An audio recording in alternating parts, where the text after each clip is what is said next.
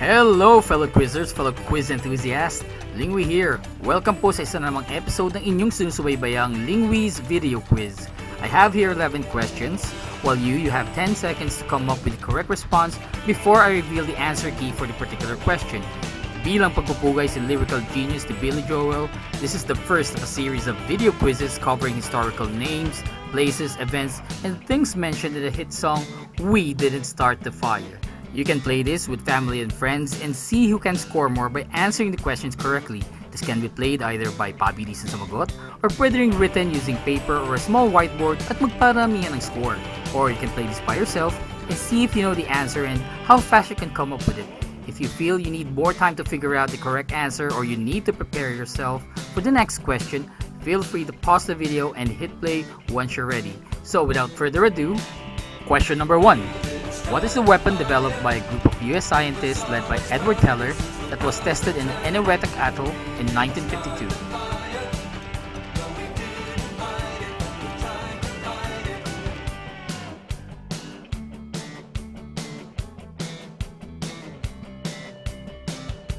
Answer: H-bomb or hydrogen bomb.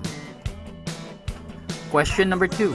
How did Billy Joel refer to the US environmental disaster between 1987 and 1988 where significant amounts of medical waste, including syringes and raw garbage, washed up onto the beaches of New Jersey and New York?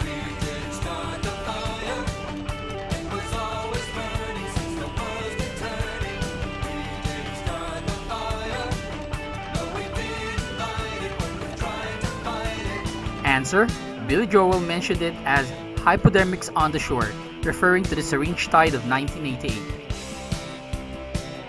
Question number 3.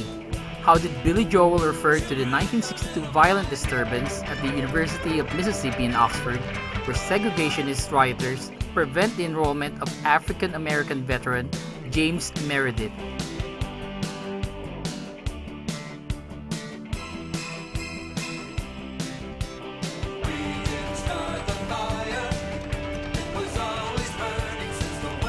Answer: Billy Joel mentioned it as Ole Miss, referring to the Ole Miss riot in 1962, also known as Battle of Oxford. Question number 4. Who was the 1930s to 1960s syndicated American newspaper gossip columnist and radio news commentator whose popularity and influence turned journalism into a form of entertainment?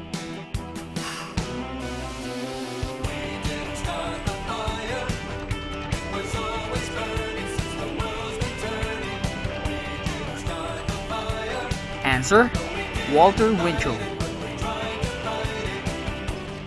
Question number 5. Who defeated Jake LaMotta in the boxing match dubbed as the St. Valentine's Day Massacre?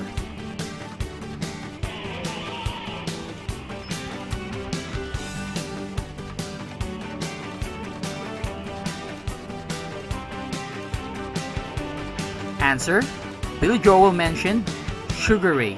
To be specific, it's Sugar Ray Robinson. Question number 6. Who ruled after the Iranian Revolution in 1979 when Shah Mohammad Reza Pahlavi was deposed?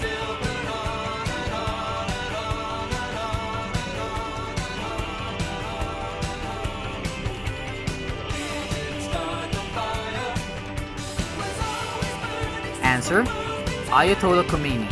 The lyrics "Ayatollahs in Iran" refers to Khomeini's return from exile.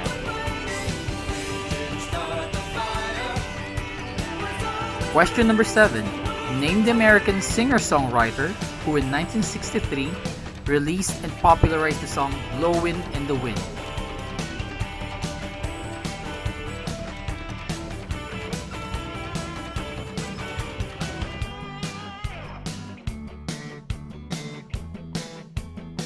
Answer: Dylan. Bob Dylan. Question number 8. What was the term given to the killing spree committed by a 19-year-old between 1957 and 1958 where he killed a total of 11 people in Nebraska and Wyoming?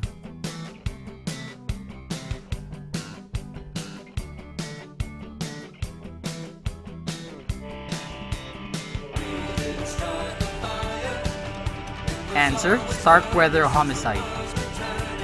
Question number 9. Name the 37th US President who lost to JFK in 1960 and eventually won on his rerun in 1968.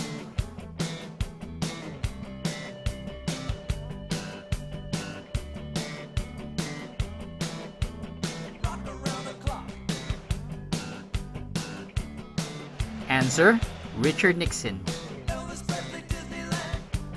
Question number 10.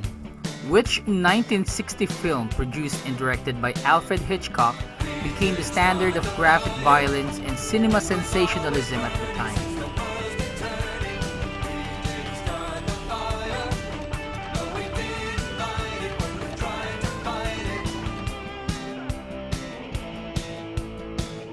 Answer, Psycho. Before I give the last question, please don't forget to like this video and subscribe to my channel, FourthQuiz, para updated tayo sa fresh at check-back-worthy video quizzes na hatid sa inyo ng inyong yours truly. Question number 10. What was the name of the village between North and South Korea where the 1953 Armistice Agreement to end the Korean War was signed?